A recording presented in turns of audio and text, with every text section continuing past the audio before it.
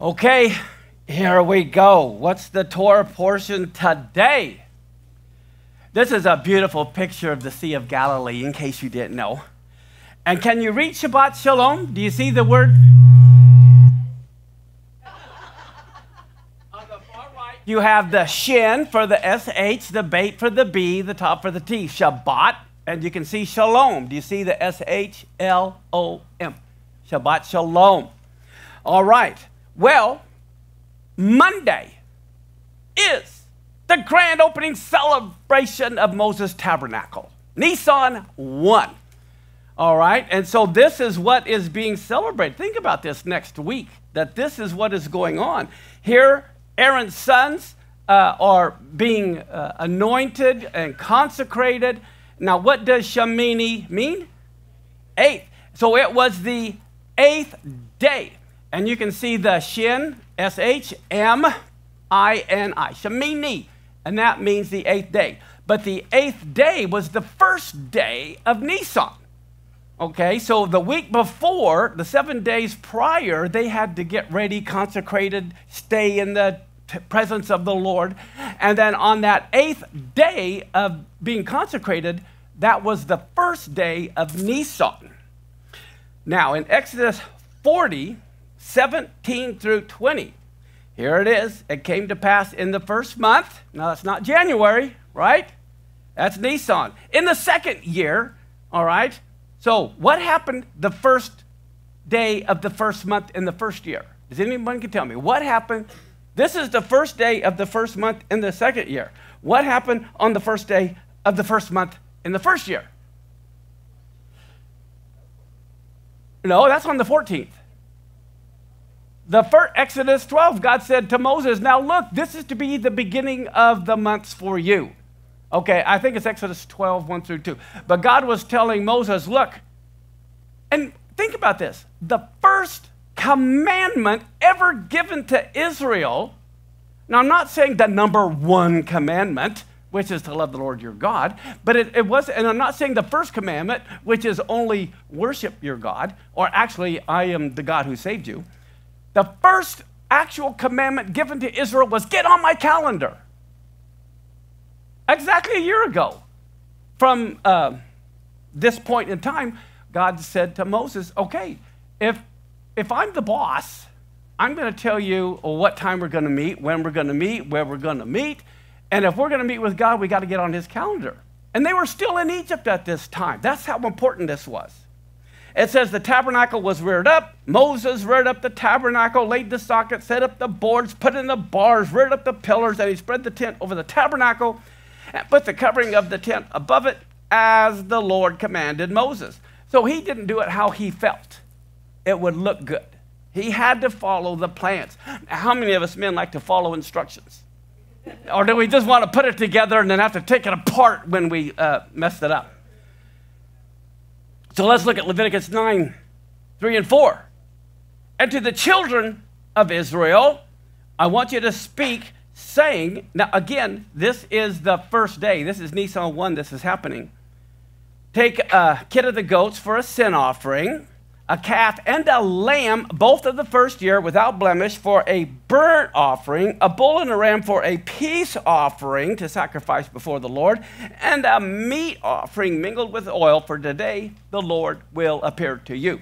So we see there was all types of offerings for all different types of reasons. But what would you think if all of a sudden the Lord says, today I'm going to appear to you? I better be ready. Verse 6. So Moses says, this is what the Lord commanded that you shall do, and the glory of the Lord is going to appear to you. Let's look at Exodus 40, because all this is the same day. All these verses are tying in the very same moment. Exodus 40, verse 34 says, the cloud covered the tent of the meeting, and the glory of the Lord filled the tabernacle. So I'm just trying to show you how these connect. So then we jump back to Leviticus 9, 22 through 24. Okay. Yeah. Aaron lifted up his hand toward the people, and he blessed them. He's saying the priestly blessing from number 6. He came down from the offering of the sin offering and the burnt offerings and the peace offerings. But guess what? The fire never fell yet. The fire didn't fall. Why? Because Moses and Aaron weren't in unity over the sin of the golden calf. So look what happens.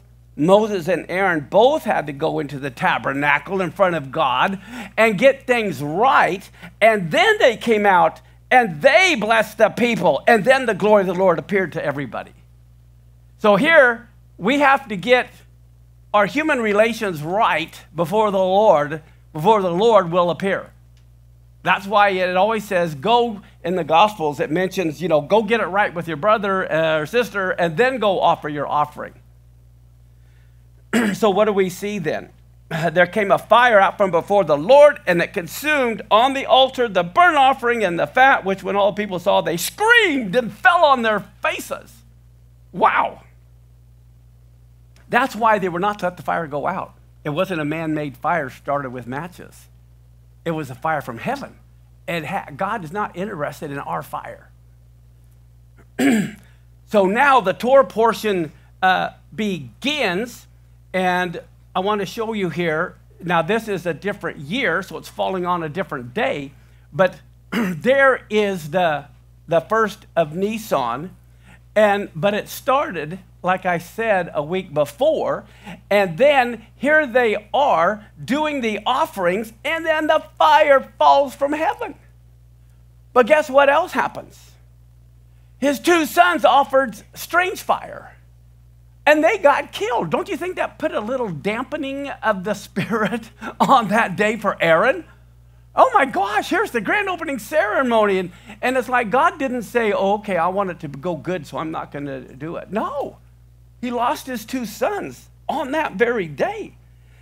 It says it came to pass, again, Leviticus 9, 1 and 2, the verses just before 3 and 4 we read earlier.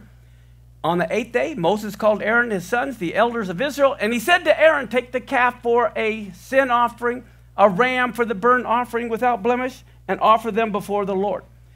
Okay, I think it's interesting that the 8th day, when you think of a week, 7 days long, the 8th day is also the first day. Well, just as 7,000 years was allotted to humanity, after the millennial reign, we have the 8th day, or the first of the whole for eternity. Okay, we have a new heaven and a new earth. This is why circumcision is always on the 8th day. It's the cutting of off all flesh, the old earth, the old heavens. And this is why the glory fell on the 8th day. And in the 8th millennium, after the millennial reign, that's when the glory is going to fall big time, new heavens, new earth. And Israel, in one sense, was spiritually circumcised, entering into a new relationship and a covenant with the Creator. But as I said, look at Leviticus 10, 1 and 2. Nadab and Abihu, the sons of Aaron, took either of them his censer and put fire and put on incense, and they offered strange fire before the Lord, which he did not command them. And there went out a fire from the Lord and devoured them, and they died before the Lord. Some people, they try to imagine why. I mean, everyone tries to study why. And there's different reasons. They all could be valid reasons. One of them, it was strange fire. They lit their own man-made fire. They didn't take incense off the coals of the altar. They offered this. That's what it basically says. The other thing is, they said they were drinking a little too much wine before they did that. And this is why the priests were commanded not to do that, which you're going to see here in just a minute, when they're doing that. So look at Leviticus 10:3. Then Moses said to Aaron, I mean, how many of you don't like your little brothers and sisters or big brothers and sisters reprimanding you? I mean, it just doesn't work sometimes. But here, your sons just died, and Moses is smacking Aaron after his sons just died. He goes, this is what the Lord said. I'm going to be sanctified in them that come near to me, and before all the people I will be glorified. And Aaron just held his peace. Well, the thing is this. God has to keep a separation between himself and us for our protection. It's for our protection. A human ruler is feared more by his slave than he is by those who are close. Just like the president has all these close people to him, and they know him, and so they're not quite as afraid as someone who doesn't know him, but he's the boss. You know what I'm talking about? In any relationship, you always have the main team, and then you have the people that don't know, and so hold the other person more in reverence or fear, however you want to look at it. Well, a human, let me see. It is stated that, look what the Lord says. The Lord says it's just the opposite. The ones who are closest to me better fear the most. Because you're playing with fire. It's just the opposite with the Lord. Usually those who are far away and don't really know the person, you have a human ruler, they fear them, but the inner circle don't. But here God says the inner circle better fear me a whole lot more than the ones that are out there because you're more accountable. In Amos 3, 1 and 2, look at this. Hear this word that the Lord has spoken against you, children of Israel, and against the whole family which I brought out of the land of Egypt, saying, look, you only have I chosen of all the families of the earth, therefore you get a special spanking. I'm going to punish you for your sins. Wow, it's those who are closest to him, the children of Israel, that are going to be punished. The king punishes the father punishes his own kids. And so we have to realize if we're his kids, that doesn't mean we'll never get spanked and we can disobey and destroy the house and all of that. No. Dad doesn't punish the neighbor kid, he punishes you. And so we have to understand this principle. Those who are closest to God better hold him in more reverence. He doesn't expect the neighbor kid to hold him in reverence. You understand the opposite of this? Okay. Now, look at Leviticus 10, 8 through 11. So the Lord now, he's speaking to Aaron after his sons die, and he says, don't drink wine or strong drink. And this is why they think maybe they had too much to drink when they went to do the office of the priesthood. He says, nor your sons with you when you enter the tabernacle of the congregation, lest you die. It'll be a statute forever throughout your generations, so that you may put a difference between what is holy and what is what? Okay, can you see the difference between holy and common? And then look at the next phrase.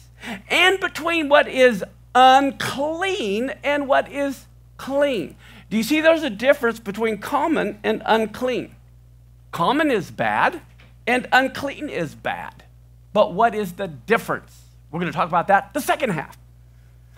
And it's so that you may teach the children of Israel all the statutes which the Lord has spoken to them by the hand of Moses. So here we see in this incident a difference between holy fire and common fire, brought in common wine, got drunk, no respect for authority, and basically they weren't to come in common clothes. And how many of you know you're not to play with electricity? Look at Leviticus 10, 12 and 13. So now Moses speaks to Aaron and to the two sons left, Eleazar and Ithamar. And he said, take the meat offering that remains of the offerings of the Lord, made by fire, and you have to eat it without leaven beside the altar, for it is most holy, and you have to eat it in the holy place, because it is your due, and your sons' due of the sacrifices of the Lord made by fire, for so I am commanded. So Moses is upset. He's the uncle of these two kids that die, but he also wants to follow the rules. And sometimes we want to follow the rules, we forget about the relationships. And that's what a lot of legalism is all about. But he says, look, in other words, I think Moses is thinking, I don't want anyone else to die, so let's do this right. But how many of you know Aaron wasn't too pleased? But look at last week, Leviticus 6, 24 through 26. It says, the Lord spoke to Moses, saying, tell Aaron and his sons, this is the law of the sin offering. In the place where the burnt offering is killed, the sin offering is killed before the Lord, and it is what? And that's what Moses just told him. The priest who offers it for sin has to do what? eat it. They have to eat it in the holy place in the court of the tent of meeting. But guess what happened? I don't know if Nadab and Abihu were the ones attending to the fire that day, but after all of this is going on, it gets burnt to crispy critters. No one's attending to it. And now that it's burnt to crispy critters, his two brothers have to eat it anyway. Now, how many of you like a nice steak cooked like you want? And how many of you want a nice steak that is burnt to a crisp? Let's watch what. You're so funny. I like my steaks well done. Okay. But look at what happens. In Leviticus chapter 10, verse 16 through 18, Moses diligently sought the goat of the sin offering. Where did that goat go that was cooked? And behold, it was what? Burnt. And then he was angry with Eleazar and Ithamar, the sons of Aaron, which were left alive. And he says, why have you not eaten the sin offering in the holy place, seeing it is most holy? God has given it to you to bear the iniquity of the congregation, to make atonement for them before the Lord. Behold, the blood of it, you didn't even bring it in the holy place. There's no blood left. It's all burnt. You should indeed have eaten it in the holy place as I commanded. Wow. Moses, my brothers just died, two of them. We have other things on our mind right now. Can you sense the turmoil, the conflict? And this is supposed to be the grand opening ceremony, for heaven's sake. Now, I want to point out something that I believe is truly amazing. See, I don't have our Torah scroll here. In every Torah scroll, there are 304,805 Hebrew letters, in case you didn't know. There are 79,847 Hebrew words. Well, the very middle is Leviticus 10:16, which is the very verse that says Moses diligently sought. Now, in Hebrew, we say very diligently or something like that, or diligently sought. But in Hebrew, they say the word twice. It would be translated more correctly as Moses sought. That means he's definitely looking for it, right? Okay, well, it just so happens, to see this little asterisk there? That is the very heart of the Torah. And the words you can see there, right on the other side of the heart, and right after the heart is the same word. Do you see that? The Dalet Resh Shin. And it is, but it's pronounced a little bit differently. It is Darosh Darash, and that means search. Search. So if you think of it as in the middle of the Torah, the whole Torah pointing to the center from both sides. Well, another word for search is study. Study. So you could go from the center going out each way, and it means to seek. Well, guess what? 2 Timothy 2:15, study to show yourself approved unto God, a workman that needs not be ashamed, rightly dividing the word of truth. Well, when you rightly divide the Torah, this is the verse you come to. So the Hebrew word darash means to search or to study, and it's right in the heart of the Torah are the words search, search, study, study. And what are we supposed to be searching for and studying? The goat of the sin offering, who is Yeshua. That's what everything is pointing to. Look at John 5:39. Search the scriptures because you think that in them you have eternal life, and it is they that bear witness about me. And when you search and study, he is the goat of the sin offering. We find the Messiah. So throwing out the Torah eliminates how it witnesses about Yeshua, because it all points to him. Now look at Leviticus 11:1 and 2. The Lord spoke to Moses and to Aaron, and he said to them, tell the children of Israel, these are the beasts which you shall eat among all the beasts that are on the earth. Well, you know what's interesting is that brings us right back again to the Garden of Eden. Why do I say that? God pointed out, first command, what you can eat and what you can't eat.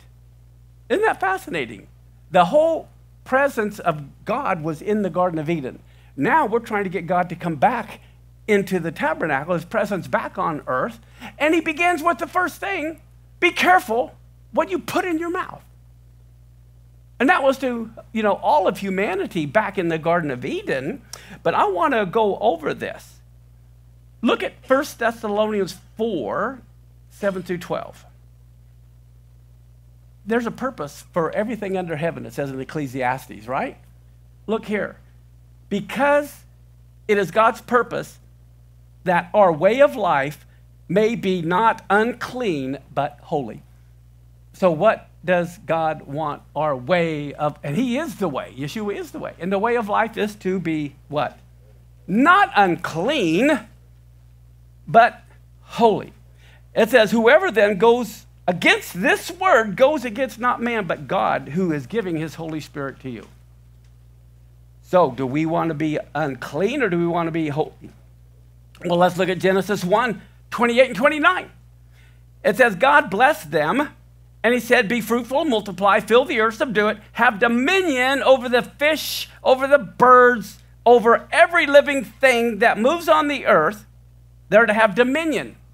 Dominion doesn't mean kill. Okay? Parents have dominion over their children. But that means to care for. But then look at what it says.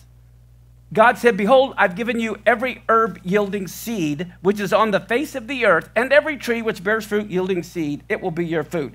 Do you realize what God's commanded them? To be vegetarians. God commanded them to be vegetarians. Now, before the flood, mankind realized they were dependent on the vegetation of the land, which means they were dependent on the rain and God's blessing. God had to cooperate with man, bringing the sun, bringing the rain for their food. Man was given dominion and mastery over the animal world, but that didn't mean we could eat them. How many of you love chicken? Okay. Well, if you love chicken, why do you eat it? Why don't you protect it? Do you understand what I'm saying here? Oh, I love steak. Well, then why do you kill the cow? If you love something, that doesn't mean you're to consume it. So often in all of our relationships, if we love someone, we want to consume them. You following me? This is what is embedded in all of our minds. Okay. God is still in authority. They were commanded to be vegetarians. So the whole purpose of commanding them what they can eat and what they cannot eat means God says, I am the boss in this world. Just like your children in their room. It's their room, but it's your room before it's their room. All right? And look at this. Genesis 2, 16 and 17. God commanded the man. Now, how many of you just read that? God commanded who? Eve wasn't even created when this commandment was given. She had no idea. It says, God commanded the man, of every tree of the garden you may freely eat, but of the tree of the knowledge of good and evil, you shall not eat it, for in the day that you eat it, you will surely die.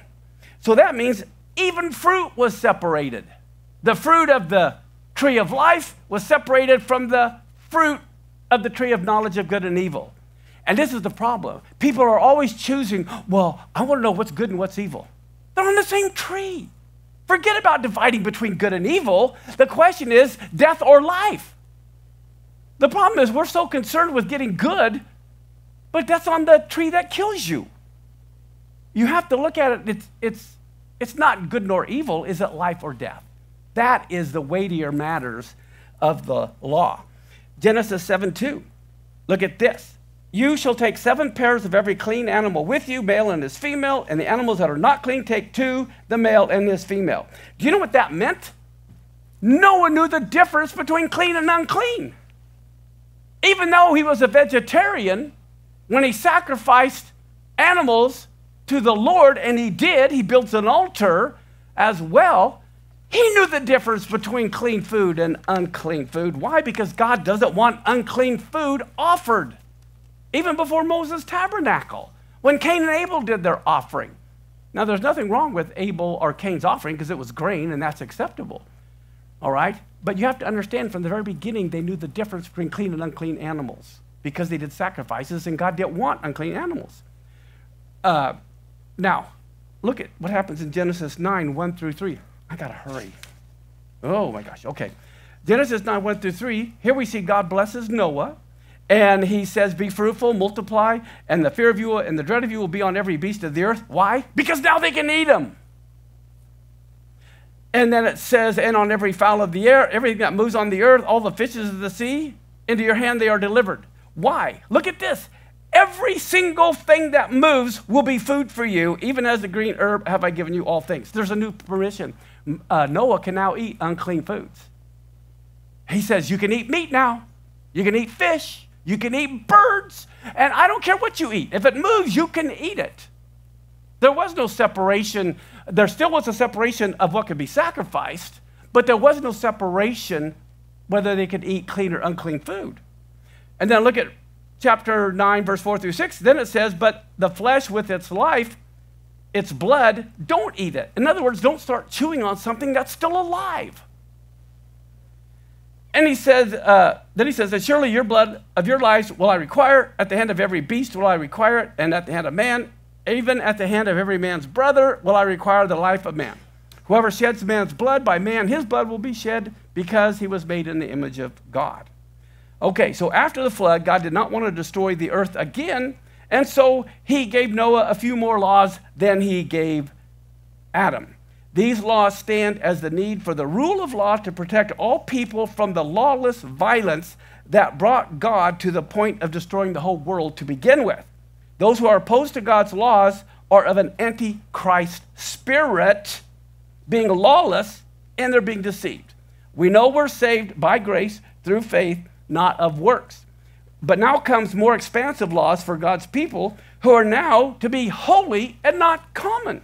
And we find in Deuteronomy 14:21, he says, as for you guys, my kids, I don't want you to eat anything that has already died. Something is old and it's dead, even if it's kosher. Even if it is a cow. If it died on its own and has been dead for several days, I don't want you eating that. There's a Hebrew word for that I will share with you. But look what he does say. It says, give it to the stranger that is in your gates that he can eat of it, or sell it to an alien, but you are holy. So it's not like, I mean, you can't get on other people's cases about whether they eat it or not, because God's given it to other people. Okay? Now, look at this, Leviticus 11:39 and 40. If any animal of which you may eat, do you see that? So this is an animal that's kosher. Whoever touches it becomes unclean until the evening. Whoever eats of its carcass shall wash his clothes and be unclean until evening. He also who carries its carcass shall wash his clothes and be clean unto the evening. Do you realize that eating clean animals can make you unclean? Whoever does the hunting and catches it and picks it up, he's now unclean. And when mom cooks it, she now becomes unclean until the evening, even though it's clean food because it's been killed. So, how many of you know unclean food cannot be cleansed? But unclean people can be. All right? Now, that's important to understand. Look at Leviticus 11:46 through 47. It says, this is, oh, I skipped 44 and 45. Okay. He says, for I am the Lord your God. You will therefore sanctify yourselves, and I want you to be holy because I'm holy. So don't defile yourselves with any manner of creepy crawlers that creep on the earth. For I'm the Lord that brings you up out of the land of Egypt to be your God. You shall therefore be holy, for I am holy. And the New Testament quotes that verse. Leviticus 11:46 and 47 goes on. This is the law of the beasts, the fowls, every living creature that moves in the water, every creature that creeps on earth. And the whole purpose is to make a difference between the unclean and the clean, and between the beast that can be eaten and the beast that may not be eaten. Now, here's the thing. Eating animals that are the prey rather than the predator. Really, when you think about it, a lamb is not a predator. Anything that is a predator, you're not to eat because then you become a predator. You following me? You are what you eat. That's the purpose of the clean and unclean, so we become not wolves, but lambs. This teaches us that we're not to be among others who are pursuing people. You are what you eat. And we know the fruit, we'll know people by their fruit. Leviticus 13:45, look at this. The leper in whom the plague is has to wear torn clothes, and the hair of his head is hanging loose, and he has to cover his upper lip and cry, unclean, unclean. Does he do that so no one will eat him? What? There's a difference between unclean people and unclean food. Does everyone see that? Okay. So he's not yelling, unclean, please don't eat me. They weren't cannibals. Okay. Now look at Acts 10:7. An angel spoke to Cornelius, and he called 2 of his household servants, a devout soldier. Of them, they waited on him continually. And now look at Acts 10:9-16. On the morrow, they went on their journey, drew nigh to the city. Peter was up on his housetop to pray about the 6th hour. That's lunchtime.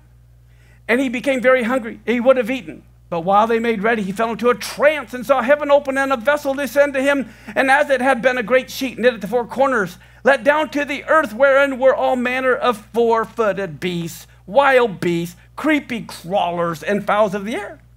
And there came a voice to him saying, rise, Peter, kill and eat. But Peter said, no way, Lord. I've never eaten anything that is common or unclean. Okay, what's the difference between common and unclean? I will tell you the second half. Okay, the voice spoke to him a second time. What God has cleansed, don't call what? Common, not unclean, common. And this was done how many times? Why? Because there were 3 people. 3 people from the other nations who are considered unclean. That's why. Look at Acts 10:19. Peter thought in the vision, and the Spirit said to him, behold, 3 men are looking for you. And then in Acts 10:28, he said to them, you know how that is unlawful for a man that is a Jew to keep company or come to one of another nation. But God has shown me that I should not call any man common or unclean. It did not say, I can now eat unclean food. Shock and awe. We're going to finish with a couple of pictures here. Here we see a chicken is kosher. But a dead chicken, if it's killed in a non-kosher way, it's no longer edible. Excuse me. Here we have 3 people that are unclean coming to meet Peter. And that's why this happens 3 times. Then he has this creepy crawler vision of all these things descending to him. And it happens 3 times. And that's why 3 men came to see him. Let me show you this. So here is that verse. It says, but Peter said, not so, Lord, I have never eaten anything that is common or unclean. I'm going to show you this, and I'll bring it up again. Unclean at the top right, red underneath it. In Greek, you see it is akatharton. You see the Greek and then the transliteration in red, okay? And then in the blue, the word common in the Greek is koine. You heard of koine Greek? That means the common Greek, not the classical Greek. And so I have common and then koine, and well, it says koinon.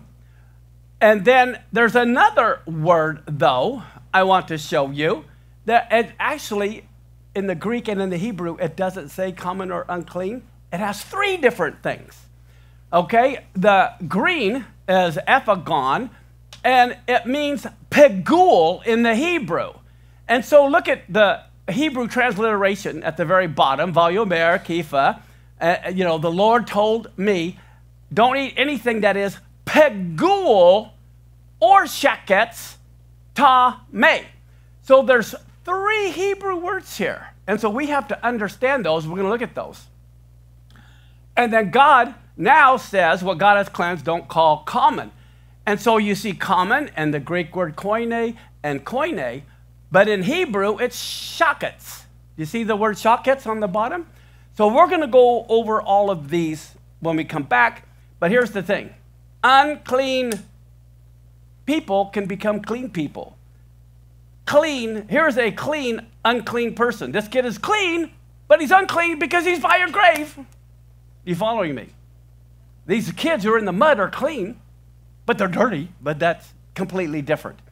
Clean and unclean animal and a clean and unclean person, this is important because we're not to eat unclean people?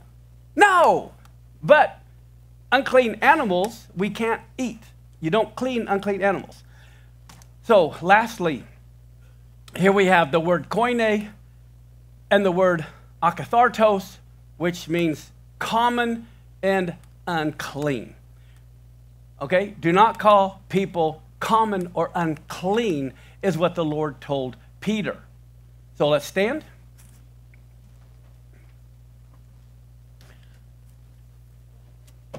Blessed are you, Lord our God, creator and king of the universe. You have blessed us with your Torah of truth.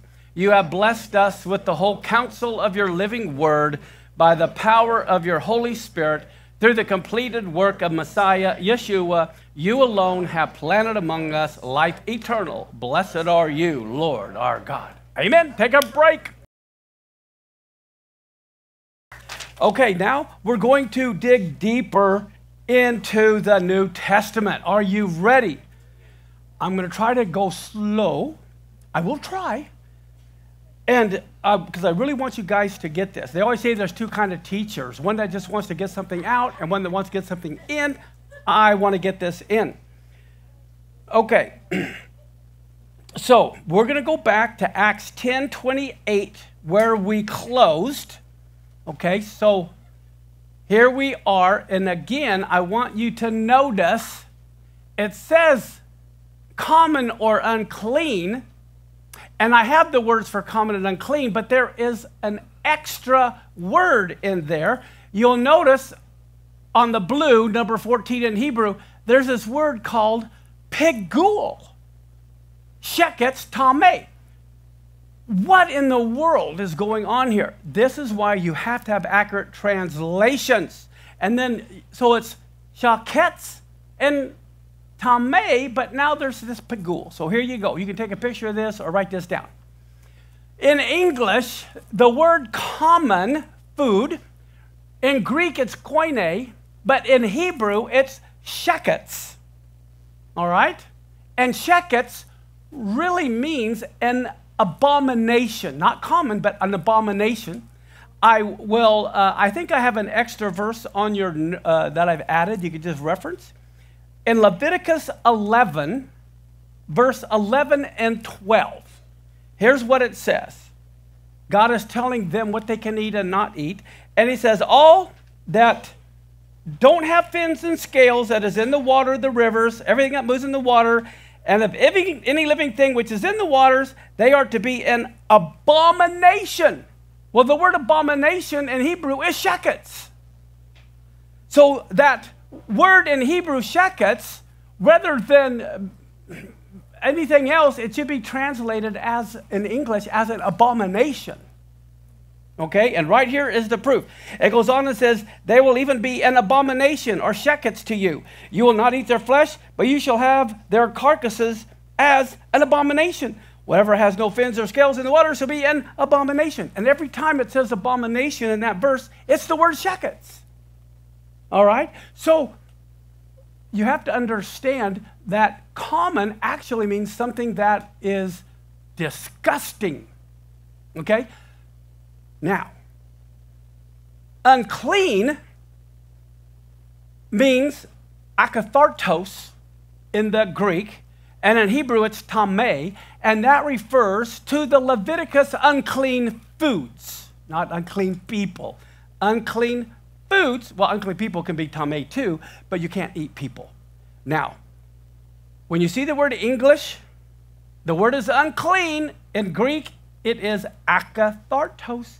And in Hebrew, it is tame.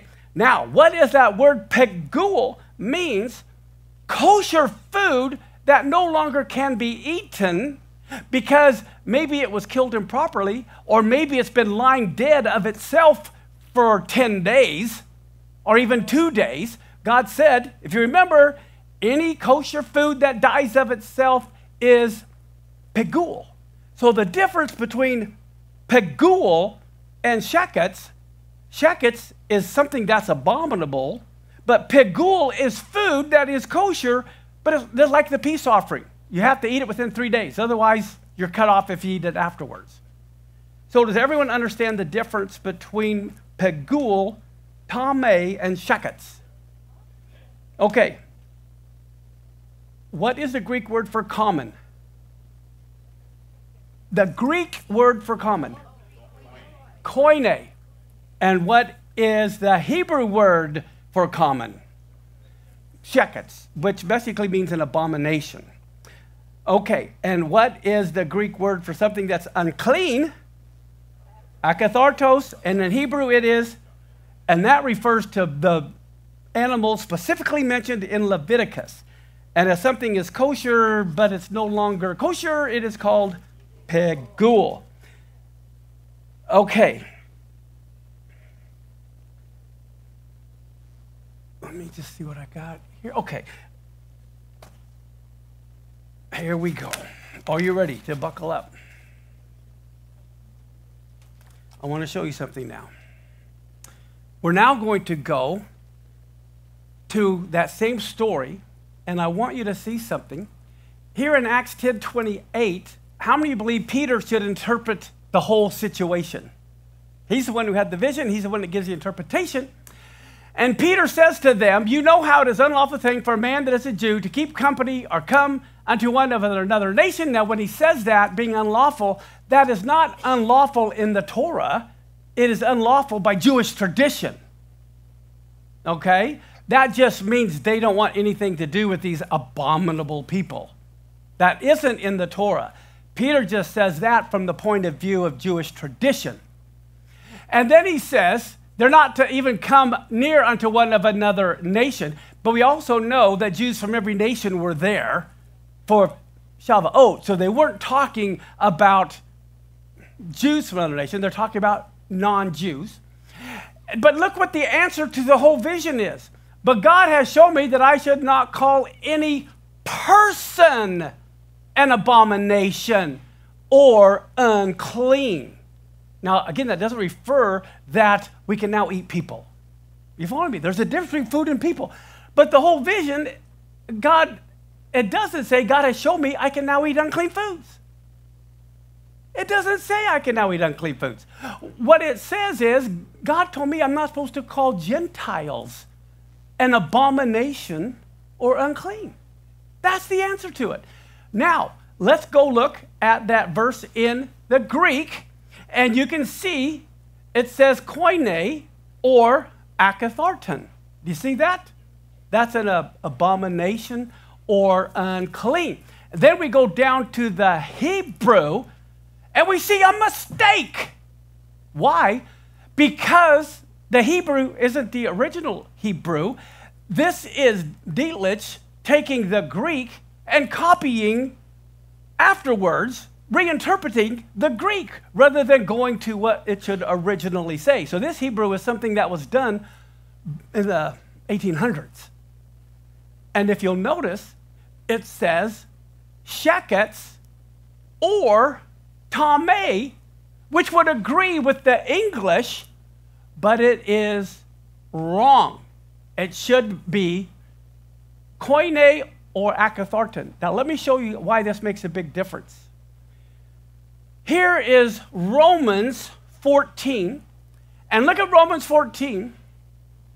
He says, I'm persuaded by the Lord that there is nothing unclean of itself, but to him that esteems anything to be unclean, to them it is unclean. What's the Greek word for unclean? Akathartos. What's the Hebrew word for unclean? Tame. So that's what we should see in the Greek, right? It's koine. The English is intentionally mistranslated. It's supposed to say, there is nothing common of itself, but to him who esteems it common, to him it is common. So this is not saying you can now eat unclean food. Now, how do you think it would be in the Hebrew? But look at this. It has, and let me bring this, shekets everywhere. All right? And so it says here, to anyone who considers something to be, is not, here you have that word unclean, which is supposed to be tameh, but it's supposed to be shekets. And that's what we have to realize. It's not the word unclean as far as the Hebrew word being tameh, and it's shekets, which means an abomination. So you have to understand Romans 14:14, it's not saying you can now eat unclean food. It is saying something completely different. So let's go on now to Luke 11, verse 37 through 39.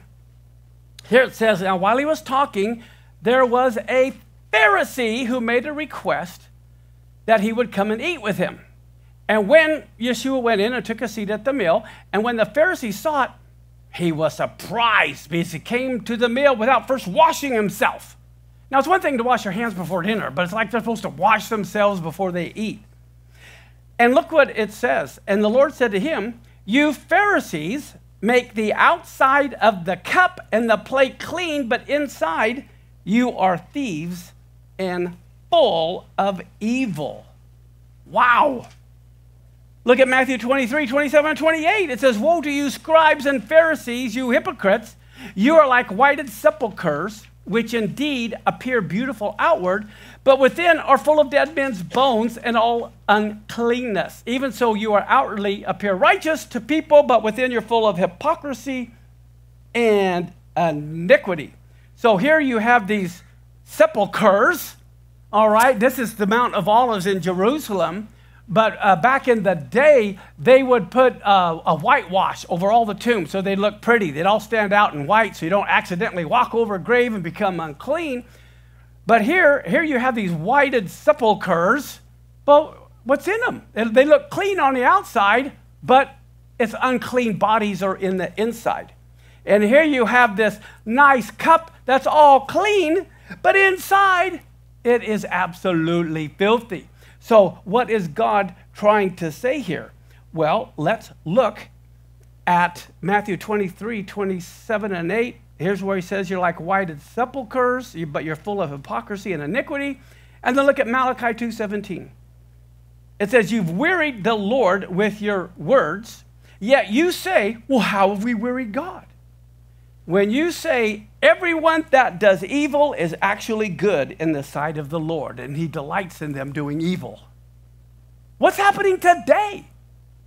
Evil is called good, good is called evil, and that's where we are today. Look at Isaiah 1:16 through 20. It talks about washing yourself, make yourself clean. And how do you do that? By washing the inside. Put away the evil of your doings from before my eyes. Stop doing evil. Learn to do well, seek judgment, relieve the oppressed, judge the fatherless, plead for the widow. Come now, let us reason together. Though your sins be as scarlet, they will be as white as snow. Though they as red as crimson, they will be as wool. But look at the key. If you're willing and obedient, you will eat the good of the land. But if you refuse and rebel, you'll be devoured with the sword, for the mouth of the Lord has spoken it. So we need to see what God wants us to be cleansed. It's from the inside. Kids can play in the mud, but they can still be clean. All right? Now, the other thing is, he's talking to the scribes and the Pharisees. I have to mention, there are 7 different types of Pharisees, like 7 denominations within the Pharisees group. So the first one is called the shoulder Pharisee, and he's the one that's always looking over his shoulder to make sure someone is watching him do his good deeds. I'm doing this good deed. Is anybody watching me do this good deed? He's more interested in public opinion. Then there's the Pharisee who announces, oh, will you please wait for me? I have to go perform a good deed. This is look at their heart attitude. Oh, they want to be impressing people with all the good deeds that they're doing. Then there's the blind Pharisee. And the blind Pharisee is the one who squints his eyes and bumps into walls until his head bleeds, refusing to look at a woman. Then there's the Pharisee who says, oh, tell me what I've done wrong so I can compensate for it with a good deed. Then there's the Pharisee who's constantly asking, well, what's my duty now? There's the Pharisee who serves God out of fear and the Pharisee who serves God out of love. I mean, so that's a good Pharisee. There are good Pharisees. And there are but guess what? There's good Christians and bad Christians too. You know, they just serve God because they want to get to know people in the church so they can sell more Amway or whatever. You know what I'm saying? I'm telling you, there's a lot of people who appear religious outside because they want to take advantage of you, not because they care for God. Now, as a matter of fact, look at John chapter 3, 1 through 5. There were among the Pharisees a man named Nicodemus. He was one of the rulers of the Jews. And we know he was a little bit better Pharisee of all the different types of Pharisees. He came to Jesus by night and he said, Rabbi, we are certain that you have come from God as what? There's a teacher who's come from God. And he says, because no one would be able to do what you do if God wasn't with him. But look what the Lord said to him.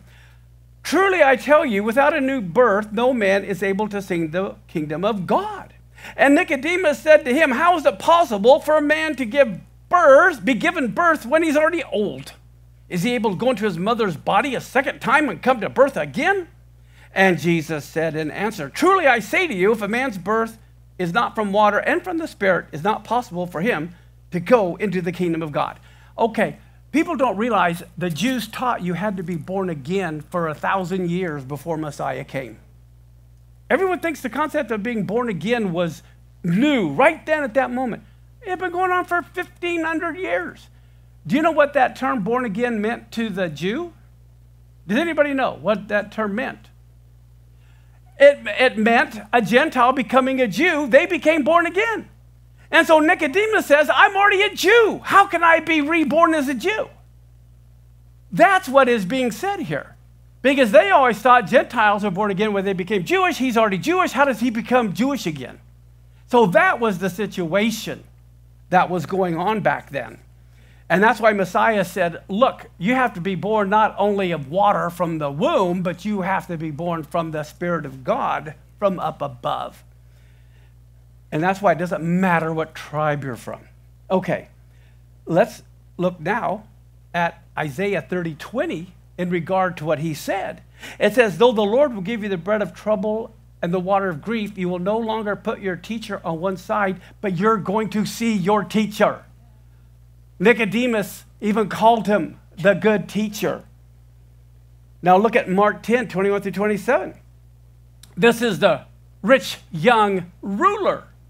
And it says, Jesus, beholding him, loved him, and he said, one thing you lack, go your way, sell what you have, give it to the poor, and you will have treasure in heaven. Take up your cross and follow me. And he was sad at that, and he went away grieved because he had lots of stuff. And Jesus looked around and said to his disciples, how hard shall they that have riches enter into the kingdom of God? And the disciples were astonished at his words. Why was he astonished? Because if you're rich, that means you've been blessed by God, so how can you not enter the kingdom of heaven? They saw being wealthy as being blessed. Therefore, what do you mean the rich can't enter? They're the ones who are the first to enter because they've been so blessed. But Yeshua says, it's easier for a camel to go through the eye of a needle than for a rich man to enter the kingdom of God. And they were all astonished, saying, who then can be saved? And Jesus looking upon them with men, it's impossible, but not with God, for with God all things are possible. Well, look what Proverbs 3:33 through 34 says. The curse of the Lord is on the house of the wicked, but he blesses the home of the just. Surely he scorns the scornful, but gives grace to the humble. All right. Well, let me tell you something. Here you see, who understands the concept of a camel going through the eye of a needle? We know that's absurd, right?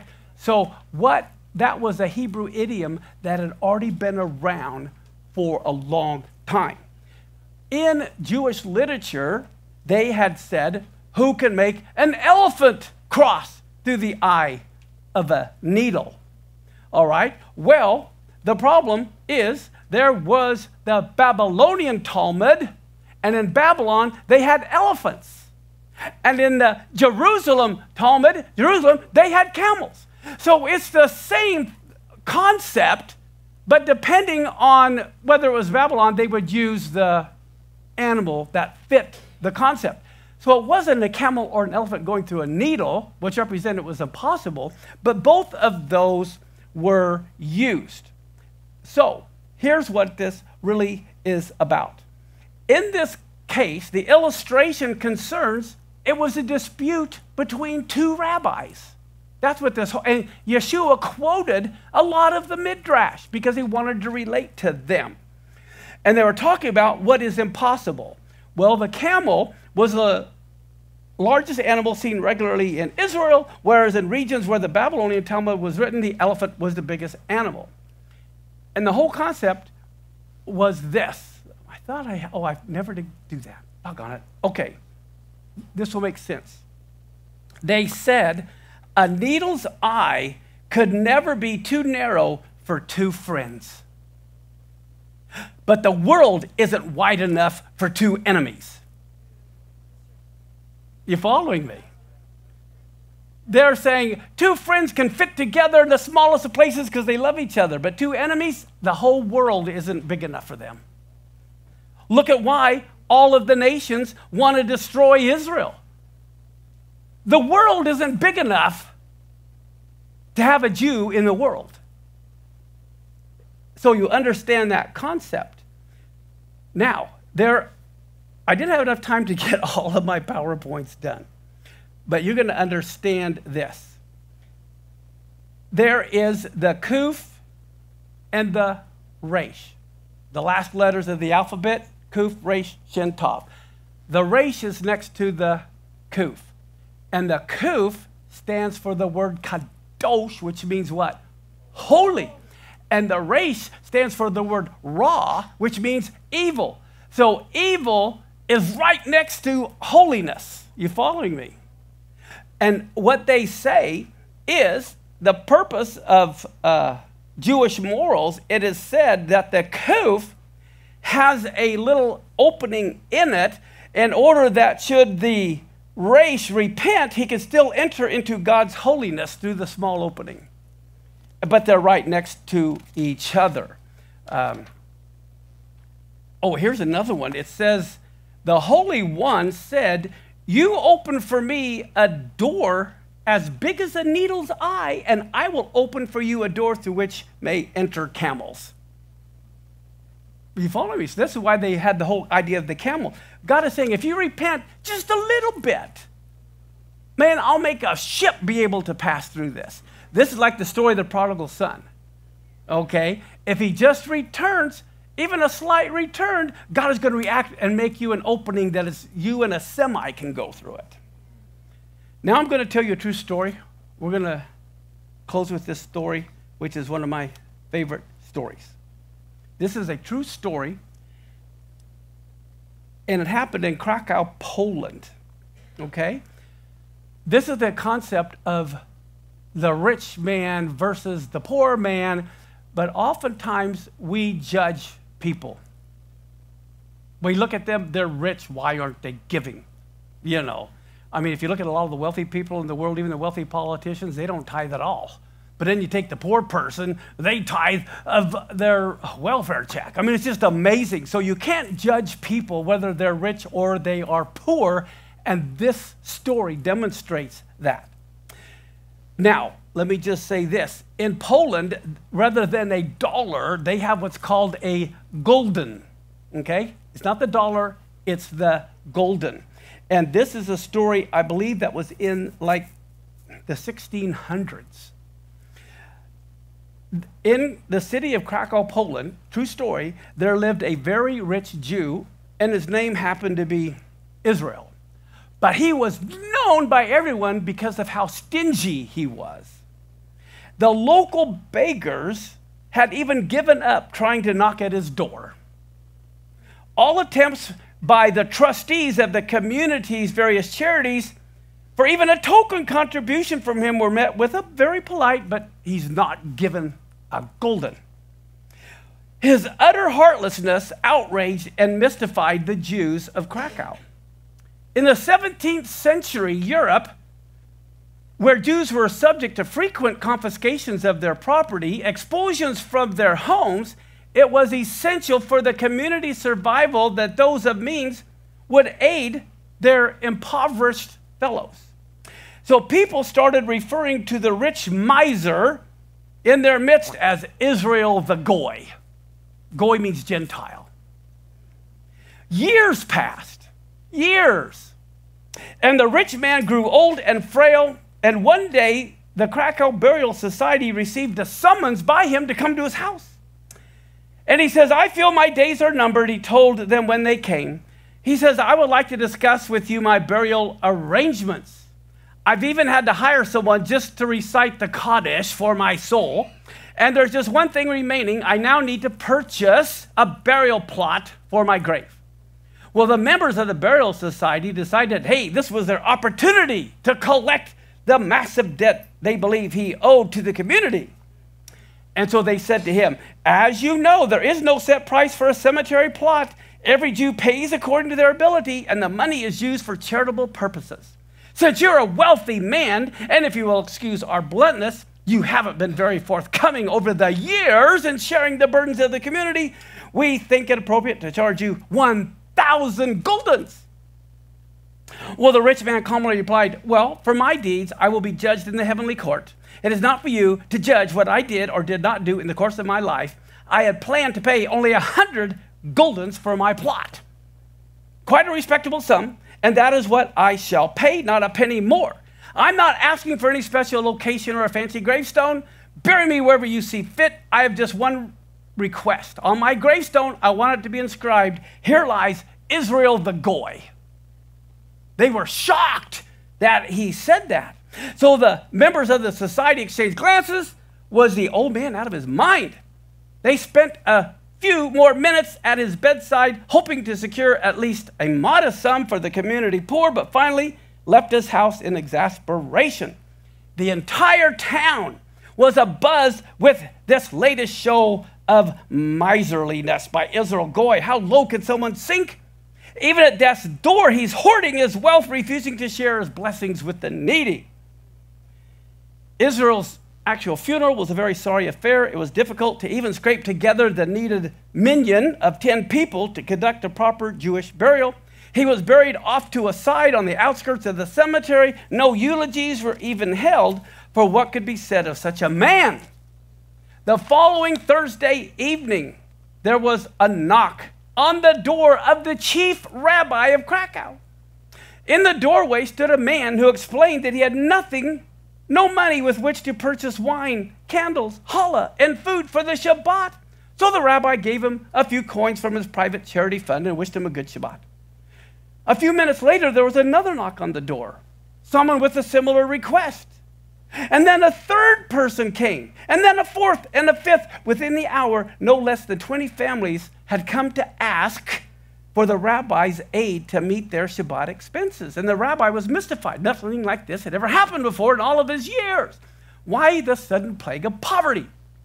So he called an emergency meeting of the trustees of the community's charity funds, but they couldn't explain the phenomenon either. They too had been deluged with hundreds of requests for aid in the last few hours. The communal coffers had been virtually emptied. As if on cue, there was another knock on the door. Tell me, asked the rabbi, after handing a few coins to this last petitioner, how in the world did you manage? What did you do last week? What's going on? And he said, well, we always could buy on credit at the grocers. And whenever we needed food and did not have money to pay, the merchants just said, it's not a problem. He just wrote it down in a ledger. He didn't even bother us about the payment. We could buy on credit. And he never even asked about the payment. But now he says that arrangement is over. Investigation revealed that hundreds of families in Krakow for years had lived this way. For some reason, none of the grocers, fishmongers, butchers were willing to extend credit any longer to the town's poor. So the rabbi called the town's food merchants to his study and demanded to know what was going on. At first they refused, but the rabbi was adamant, "You're not leaving this room until you tell me what this is all about." Finally, the truth came out. For years, Israel had supported hundreds of the poorest families in Krakow.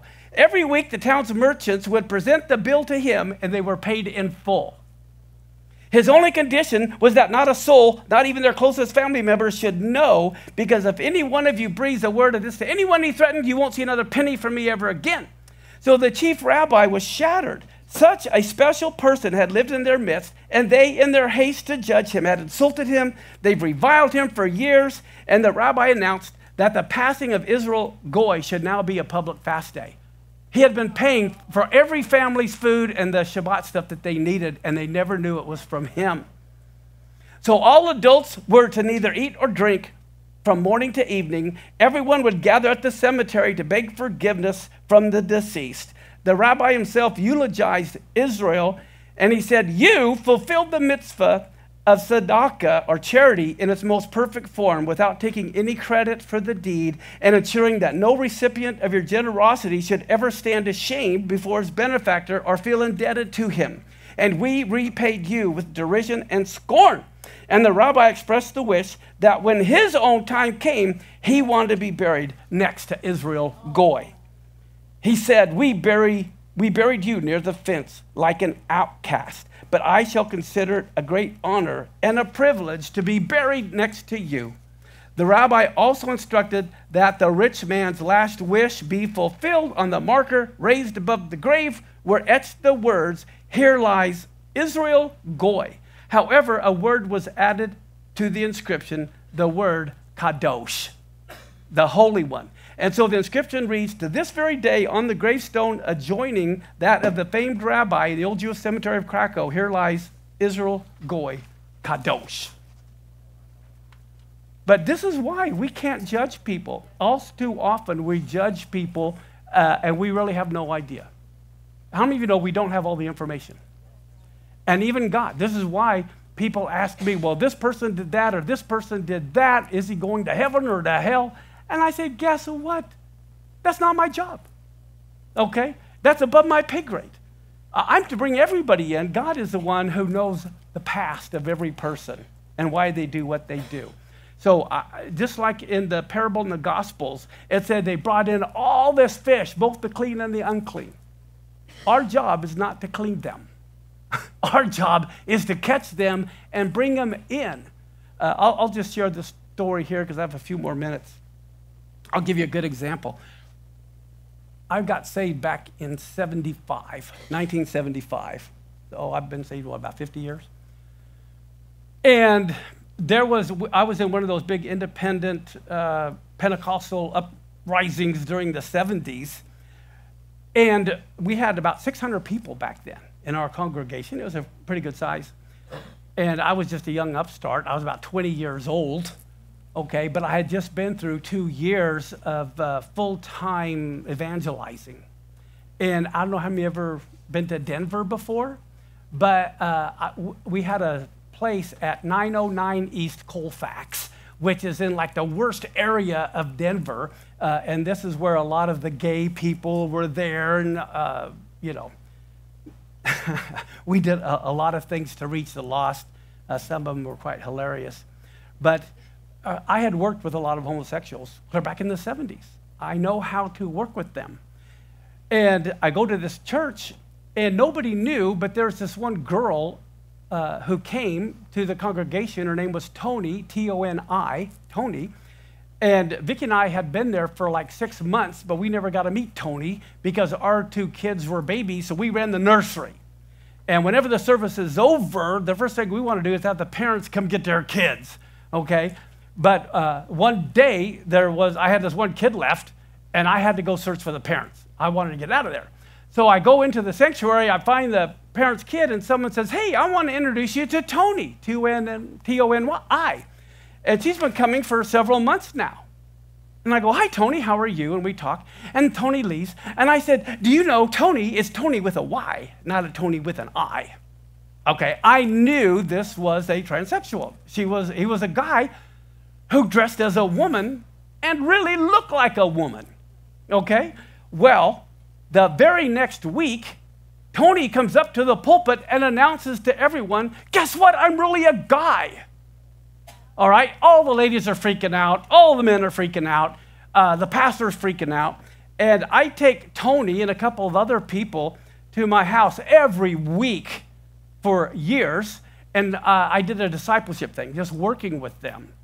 And what's amazing about Tony with a Y, because I didn't immediately start on the outside, I started on the inside working out.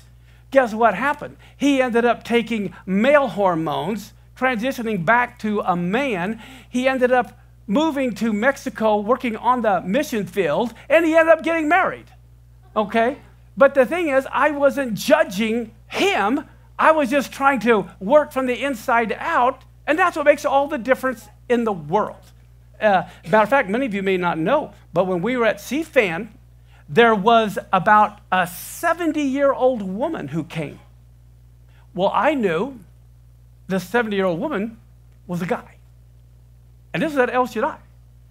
And it kind of turns out he was a man, okay, for 50 years, was married, had kids, but he decided later that he wanted to be a woman, and he was a woman for about the last 15 years. And he came, and I talked to him, and then within a couple of weeks, she disappeared, but he came. And no one knew that she had left, and he is now there. They were asking me, where did she go? And I didn't say a word. She was now a he again, back going to the CFAN when we were there, and nobody had a clue. I love working with those people because I know how to reach them. But anyway, with that said, let's cast aside judging one another. We are living in the most phenomenal times in history of this world, and our goal is not to stand in judgment of other people. Our goal is to save them from the tsunami of God's judgment that's coming. Amen? Okay, let's stand.